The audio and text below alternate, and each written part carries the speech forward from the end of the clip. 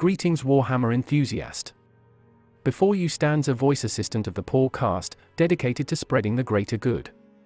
If you find this information useful, please do not hesitate to leave a like and subscribe. Together, we shall explore the depths of the Warhammer universe and share in its wonders. In the vast expanse of the galaxy, amidst the swirling tempests of the Great Rift, lies the imperial world of Vigilus. This planet holds a significance that belies its modest appearance, for Vigilus is situated within the Nachman Gauntlet, making it one of the scant pathways through the tumultuous Great Rift. As a result, this world has become a beacon, drawing attention not only from the mighty Imperium but also from its countless foes. This attention birthed a conflict now known as the War of Beasts, and later, when the malevolent forces of chaos descended, the War of Nightmares. The strategic importance of Vigilus cannot be understated. As one of the very few passages through the Great Rift, its possession would ensure control over crucial routes that crisscross the vast reaches of the galaxy. Naturally, the Imperium, ever vigilant in its defense of mankind's dominion over the stars, fortified Vigilus with countless defenses, garrisons, and formidable war machines. The world transformed into a bastion of human resilience, a symbol of the Emperor's might against the encroaching darkness. But with such prominence comes peril. Many were the enemies that cast their covetous gaze upon Vigilus. As the war drums sounded and fleets converged upon the planet, the War of Beasts began. The vast and foreboding expanse of the Great Rift cast a shadow over many worlds, but few would feel its effects as swiftly and severely as Vigilus. As the planet suffered, plagued by chilling nightmares, rampant riots, and eerie celestial anomalies linked to the rift's emergence, an unanticipated menace loomed on the horizon, the Speed War. This colossal Ork war, driven by the frenzied speed freaks, seemed to be expelled directly from the bowels of the rift. Without any predetermined target, fate had it that their attention was drawn to Vigilus. Its defenders, already grappling with the disorder following the rift's birth, found their psychic communication lines disrupted. Astropaths and psychers, whose visions could have provided warning, were left blinded by the chaotic energies. Unforeseen and unchallenged, the Ork fleet bypassed Vigilus' naval defenses. Desert expanses between Vigilus' hive sprawls became the landing zone for the Ork armada.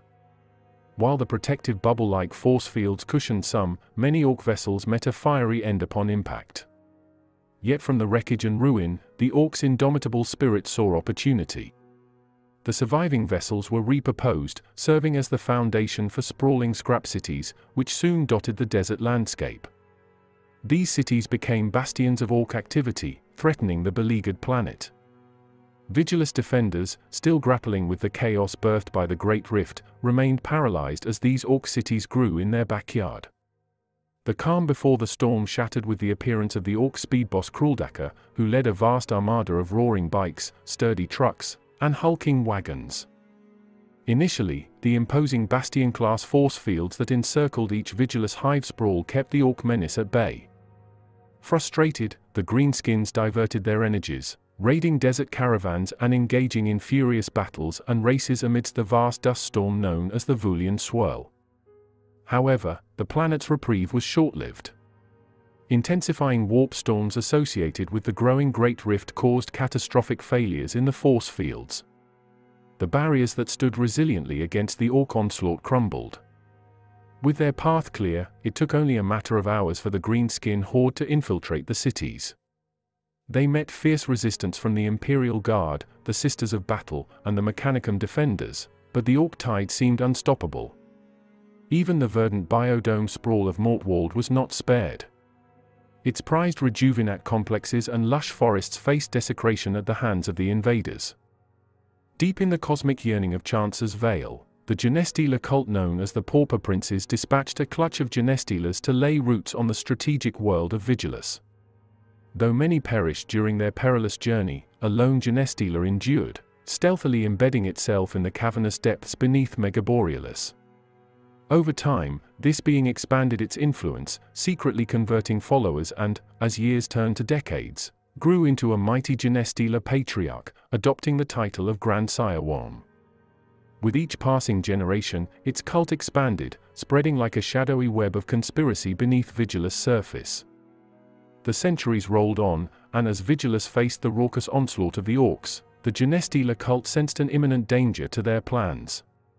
Fearful of their painstakingly crafted subterfuge being undone by the rampaging greenskins, the cultists decided to act. No longer would they skulk in the shadows. Grandsire Warhammer, with its unparalleled strategic acumen, orchestrated insurrections within every hive sprawl. Dirkden's hive sprawl, the cult's primary stronghold, witnessed a series of synchronized ambushes that spoke of a well-coordinated uprising. Here, cultists had infiltrated deeply, outnumbering the faithful many times over. Using their influence over subverted planetary defense force regiments, they accessed Mechanicus controls, deactivating Dirkden's protective force field. To the Imperium, this appeared as a mere technical malfunction, but it was enough to send shockwaves of panic.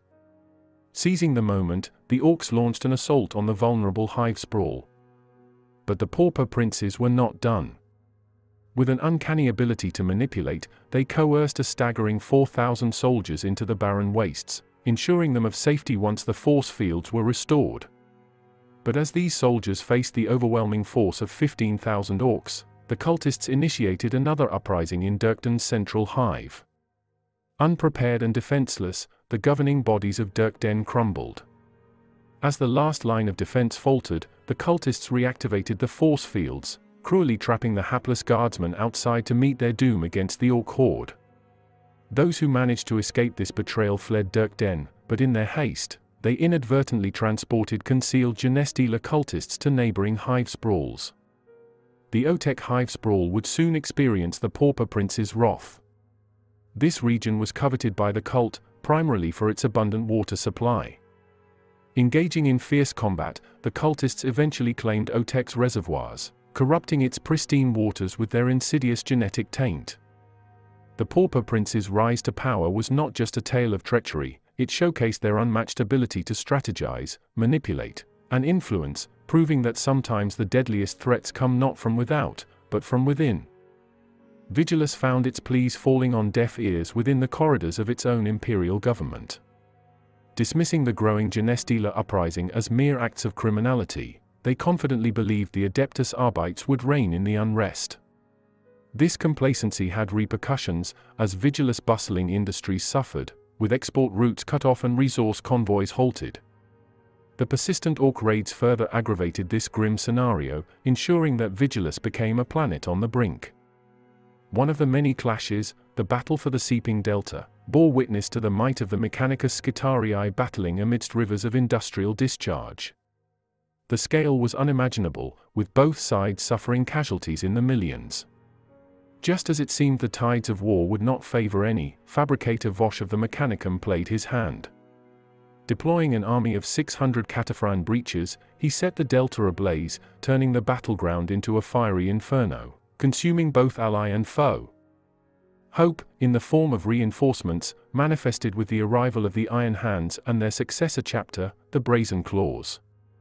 Initially destined for the Stygius Crusade, they altered their course upon comprehending the gravity of the situation faced by their Mechanicum allies on Vigilus. Commanded by Cardan Stronos, a revered figure amongst the Iron Hands, they initiated a precision strike. Drop pods descended on the outskirts of every Imperial hive sprawl, with a key focus on Megaborealis. Expecting to clash with Orks, the Space Marines were met with the twisted forms of Genestealers. Meanwhile, efforts by the Imperial Guard and the Sisters of Battle to counter the Genestealer threat frequently ended in tragedy, with their convoys ensnared by treacherous sinkholes, only to face the horrors lurking below. The Genestealers, taking advantage of the distracted air defenses, further entrenched themselves within the hive sprawls. Yet another chapter of Space Marines, the ferocious Space Wolves, led by Haldor Icepelt, joined the fray. Their entry onto the battlefield was several heartbeats after the Iron Hands. With a singular focus, they embarked on a brutal campaign to rid the Otek hive sprawl of the Xenos plague. Communication was scant between the Space Wolves and the Iron Hands, their strategies independent and their intent clear. Neither of the chapters felt the need to engage with Vigilus' ruling council, as they unleashed their own brands of fury and retribution upon the foes of the Imperium. Within the fortified boundaries of the Mechanicum stronghold of Megaborealis, confidence ran high, perhaps too high. Hive Celerus was led by the prominent Magos Dominus, Impluvius 14. Consumed by his studies and with an unwavering faith in his stronghold's defenses, he remained oblivious to the looming storm. This complacency paved the way for a cunning band of Ork commandos to slip through, quickly identifying and exploiting a chink in the mighty force fields of the Hive sprawl. The resulting onslaught was swift and brutal, led by the frenzied Ork speed freaks. As if that wasn't enough, the fortifications echoed with the rise of the Genestealer Cultists, known as the Claw of the Thirsting Wirm. Guided by the visionary Slygax the Prophet, the cultists orchestrated a devastating strike, purloining vortex missiles and setting them off at the very heart of the Hive sprawl. The resulting devastation crippled many of the defenses, notably bringing down the mighty warlord Titan, Dominus Rex. In the wake of this chaos, Archmagos Nesium Caldrike stepped forward, placing the paralyzed Impluvius 14 in stasis and assuming command. Demonstrating remarkable leadership, Caldrike collaborated closely with the Iron Hands Calgar clan. Within the vast technological labyrinths of Megaborealis, a fierce battle raged between the Imperials and the insidious Genestealer Cultists. The Astartes took the lead, forging pathways through the cultist ranks. They were a sight to behold, each Astartes clad in imposing power armor, their presence enough to instill fear in the heart of the enemy. Behind them, the Mechanicum, guardians of the Imperium's arcane technology, would sweep through, ensuring no trace of the Genestealer taint remained. With their advanced Xenos identifying instruments, they efficiently rooted out Genestealer nests, forcing the subversive Pauper princes into a defensive stance. Gone were the days of their unchecked dominance. Now, they were compelled to adopt guerrilla tactics, striking from the shadows before disappearing once more. Yet, in the vastness of Megaborealis, there were pockets of resistance that would not be so easily subdued. The Stygian spires, towering edifices that controlled the asteroid's critical water mining operations, became the focal point of the Genestealer's ambitions. At the helm of this clandestine assault was the shrewd Genestealer Primus, Deathru Noan. Unlike many of his kin, Noan approached the conflict with a strategist's mind rather than the fervor of a fanatic. He realized the importance of the spires. Deprive the Mechanicum of their water source, and the entire Imperial effort could be compromised. In a bid to strengthen his assault, Noan sought the alliance of Magus Slinte, a mastermind in his own right.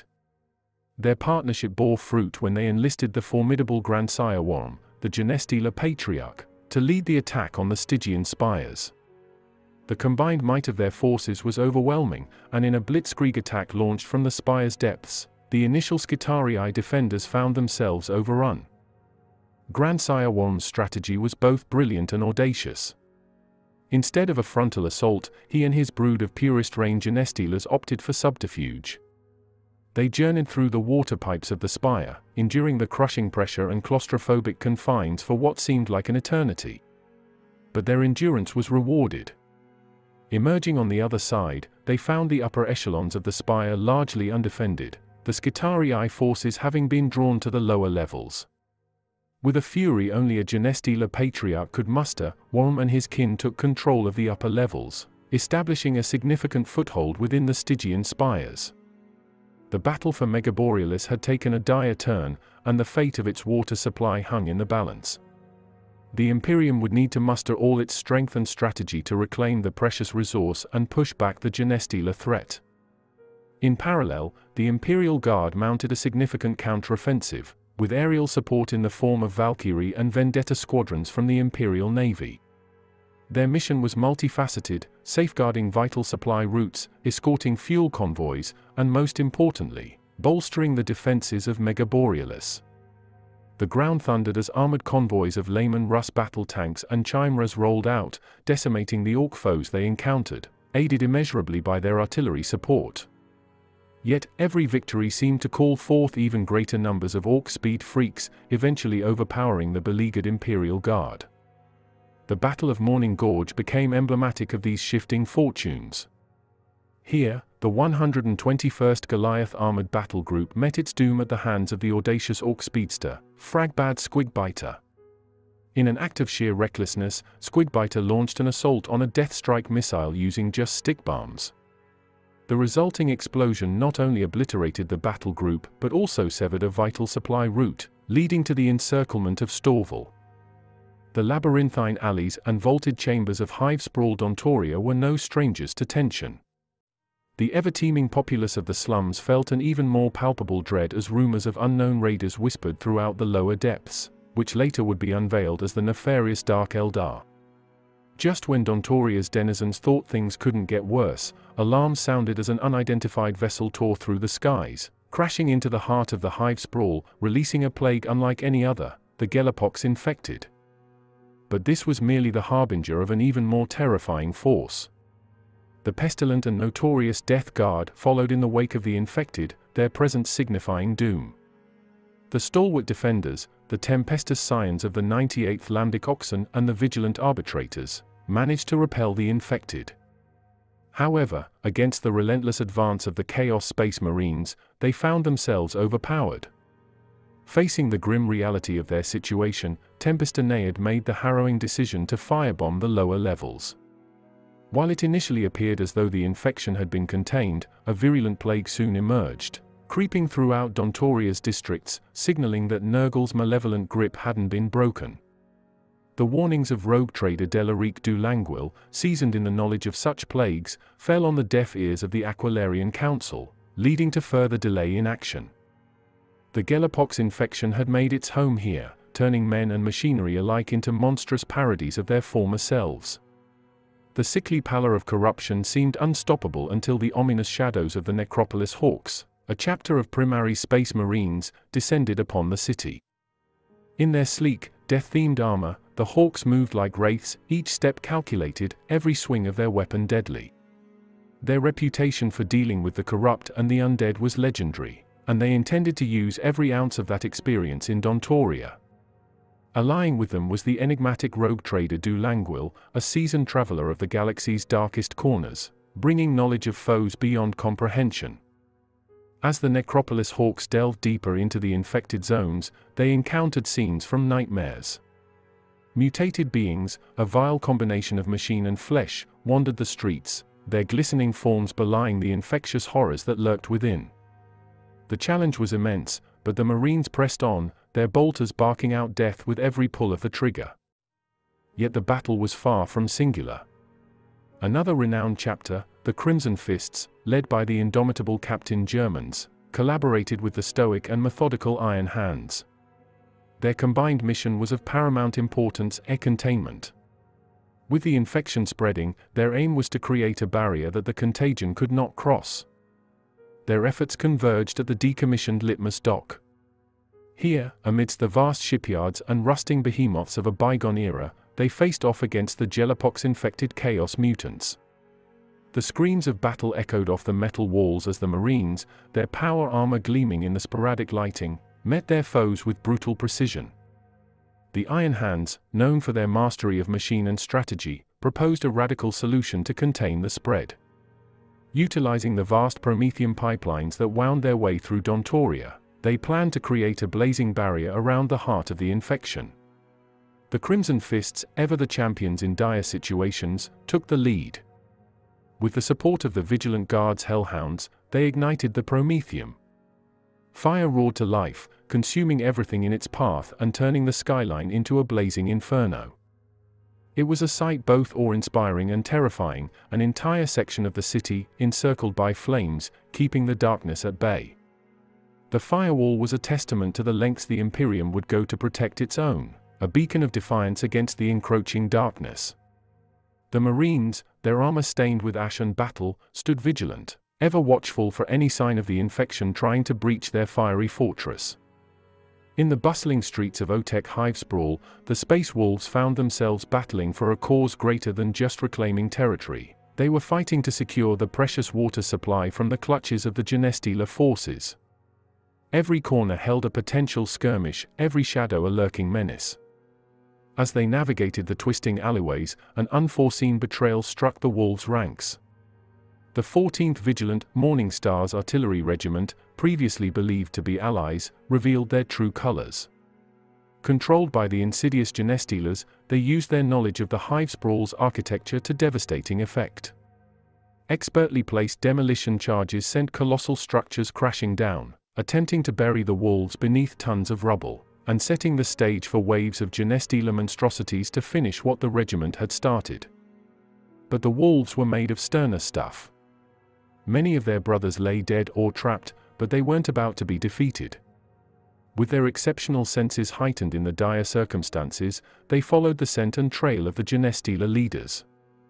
Every step was fraught with danger as ambushes and traps sought to ensnare them, turning their hunt into a perilous game of survival. After what felt like an eternity of cat and mouse, the wolves managed to corner their foes, the claws of the thirsting WYRM. Leading their counterattack was the formidable Redemptor dreadnought, Asker the Frozen. With every swing and strike, Genestealers met their end. But even in their final moments, the Genestealers proved cunning, setting off a series of explosives in a last-ditch attempt to eliminate their hunters. Halder, seeing the impending chaos, quickly devised a bold strategy. Rather than avoiding the explosions, he saw an opportunity to use them to the wolves' advantage. Rallying his brothers, he issued a rapid order to locate additional explosive caches throughout the hive sprawl. The plan was audacious, to detonate them simultaneously, causing vast sections of the city to crumble and fall into the waters below. This would not only drown countless Genestealer monstrosities but also halt the spread of the water's infected taint, ensuring the safety of countless Imperials who depended on its supply.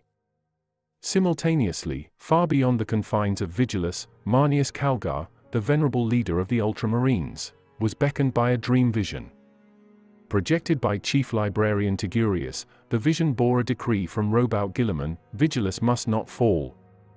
Guided by Tigurius' mental prowess, the Ultramarines embarked on the perilous journey to Vigilus. The ritualistic connection proved dangerous, claiming several epistolaries in the process. Yet, their sacrifices ensured that the Ultramarines reached Vigilus in the nick of time. Upon landing, Calgar made his way to Saint Haven to meet with the Aquilarian Council. But, with his honed senses, he instantly discerned treachery. Many among the council bore the taint of the Genestealer cultists. Without hesitation, Calgar's accompanying marines executed the traitors in their midst. The once esteemed Aquilarian Council was disbanded, and under Calgar's decisive leadership, the Vigilus Senate was born.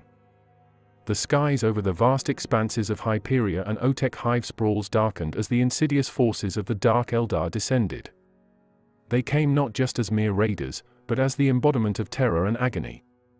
Their attacks, characterized by sadistic joy and overwhelming cruelty, were aptly named the Carnivals of Pain. These were not mere skirmishes, but grand spectacles of torment and despair.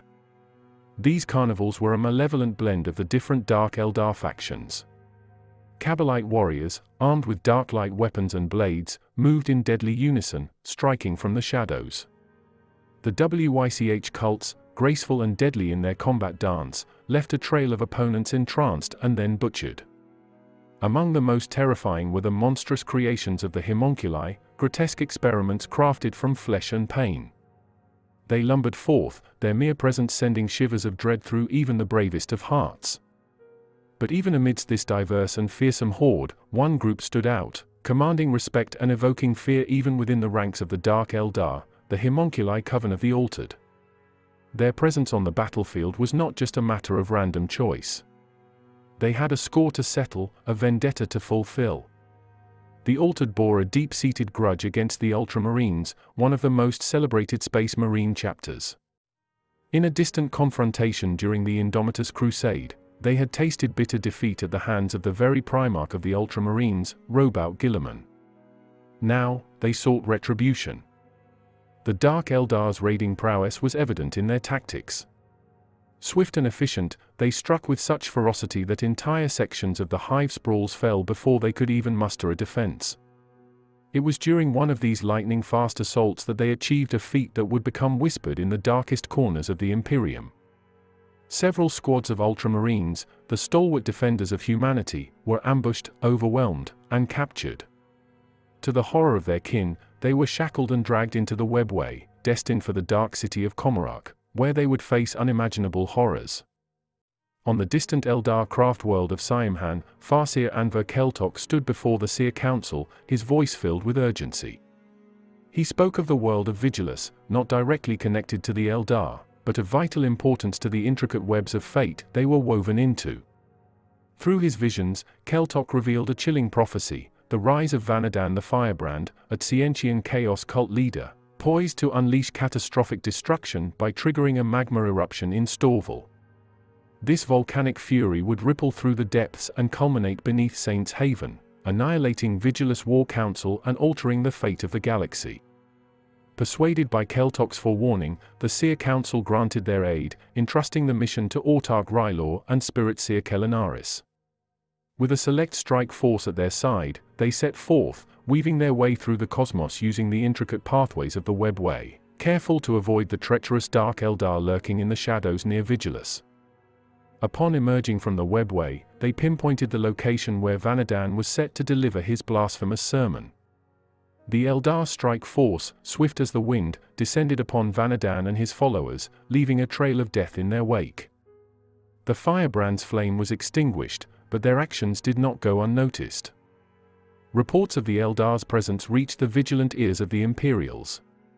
Misinformed, they mistook these Eldar warriors for the same Dark Eldar who had tormented them throughout the war. The citizenry was in panic, fearing an Eldar onslaught.